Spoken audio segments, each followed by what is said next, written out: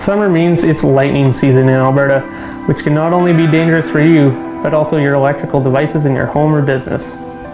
Lightning is also one of the leading causes of wildfires. The earlier a fire is reported, the better response, so if you suspect a fire, call 310-FIRE or 911 immediately. Here's some quick tips to keep you, your family, and your electronics safe around lightning this summer. As soon as you can count 30 seconds or less between the lightning strike and thunder, it's time to get inside. Stay away from bodies of water, no matter how big or small, as well as metal objects and equipment like tractors, golf carts, lawnmowers, and bikes. Avoid being at the highest point in an open area. Stay away from tall objects like trees, hilltops, and poles.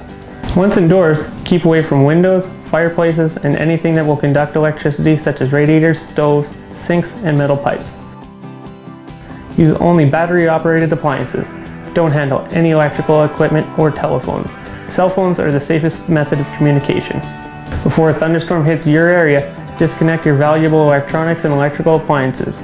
Electrical surges from both lightning strikes on the system as well as potential surges after power is restored can otherwise cause damage to electrical equipment.